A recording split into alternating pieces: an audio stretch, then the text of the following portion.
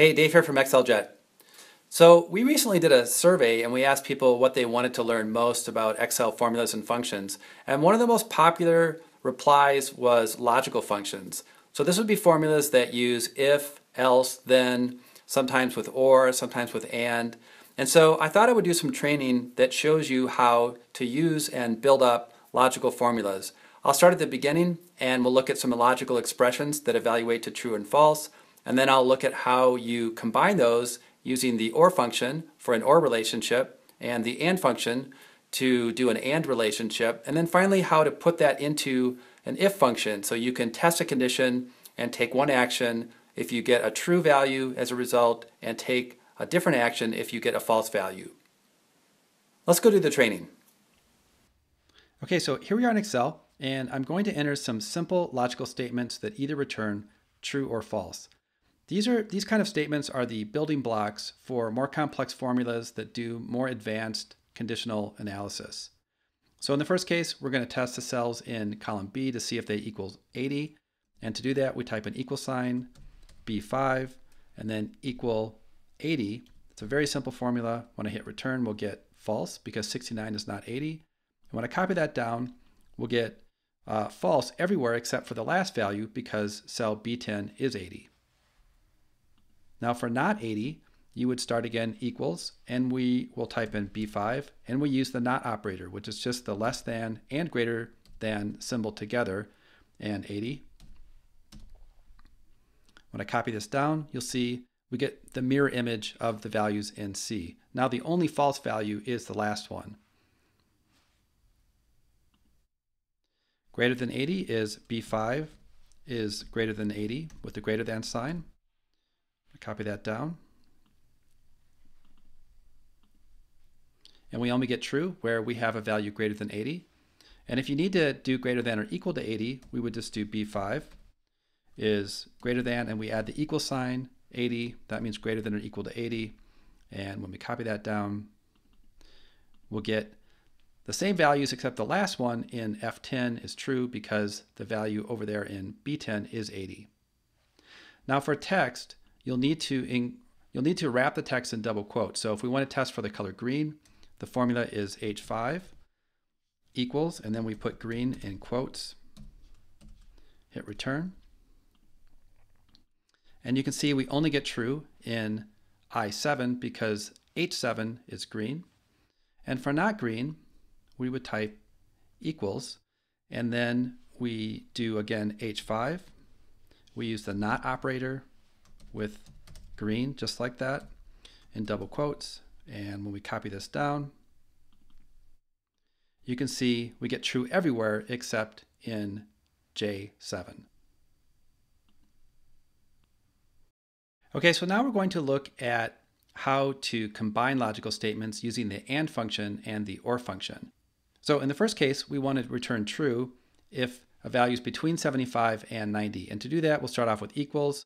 This is an AND relationship, and we'll type in and start the parentheses. You can see we need to put logical 1 in, and logical 1 is this value here, B5 is greater than 75.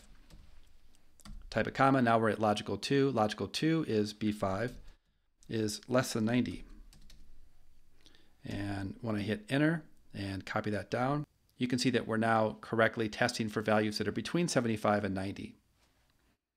Now, the other relationship that you may want to use with logical statements is OR.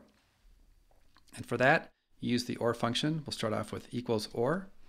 And when I open a parentheses, we are at logical 1.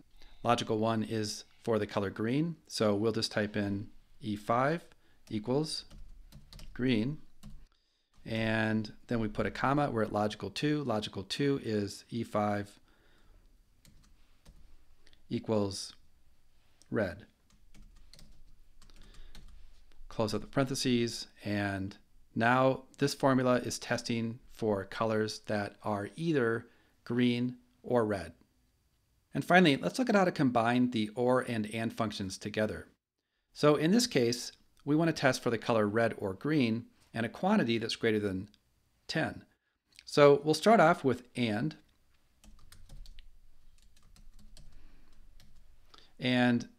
we need to right away go to an OR because we're testing two colors. So we'll do OR, and this will be H5 equals red, and then H5 equals green. And we need to close the quotation marks there, close the parentheses.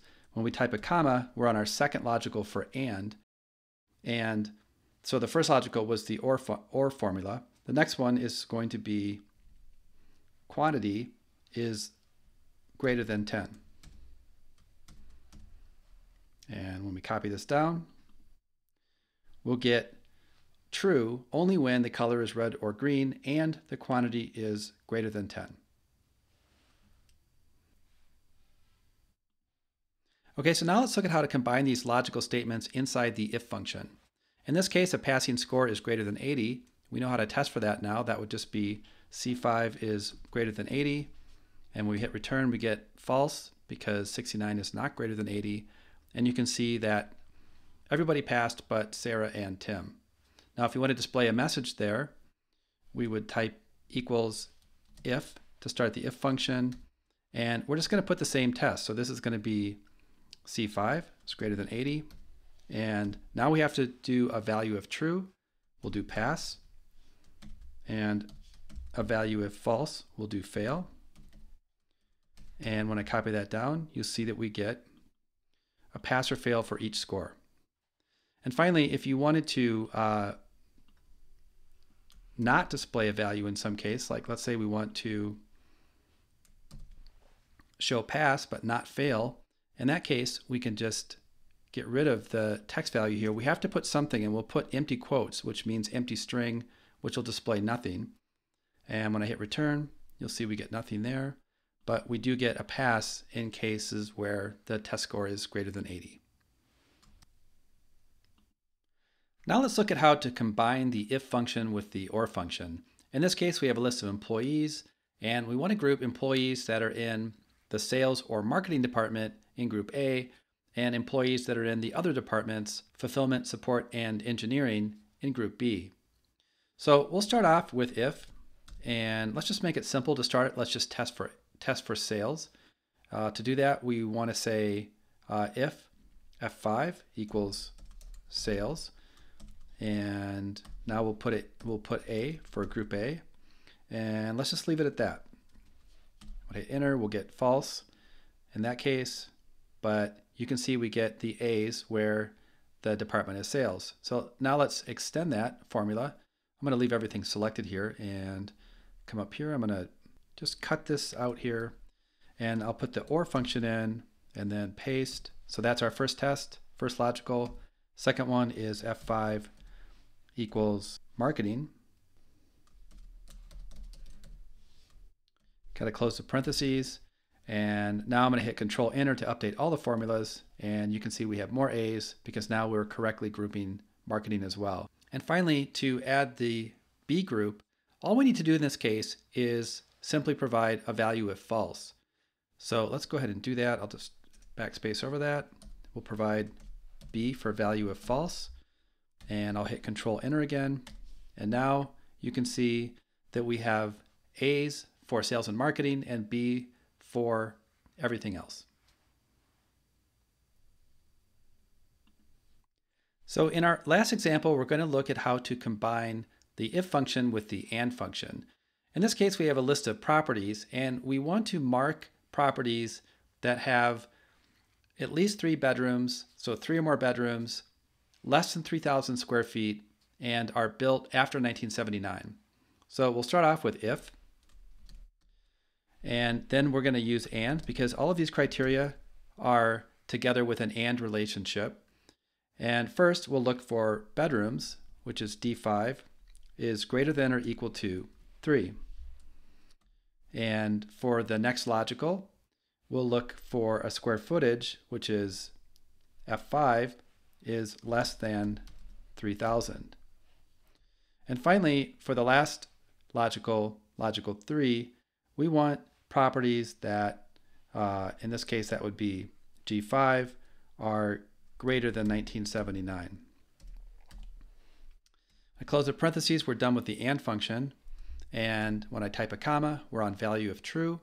In this case, we're just going to use an X. So an X in quotation marks is going to just display text. And for value of false, we'll display nothing. Let's put double quotes, close up the formula. And when I copy this down, you'll see that we're only marking properties that meet all three criteria.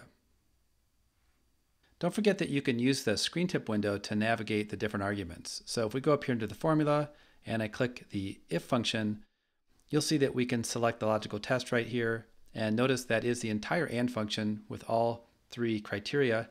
And we can also select value of true and value of false. All right, so I hope you enjoyed that training on logical formulas in Excel. The worksheet that I used in the training is attached below this video, so download that and give those techniques a try. And if you have any questions about this training, be sure to leave a comment below the video. We'll talk to you soon.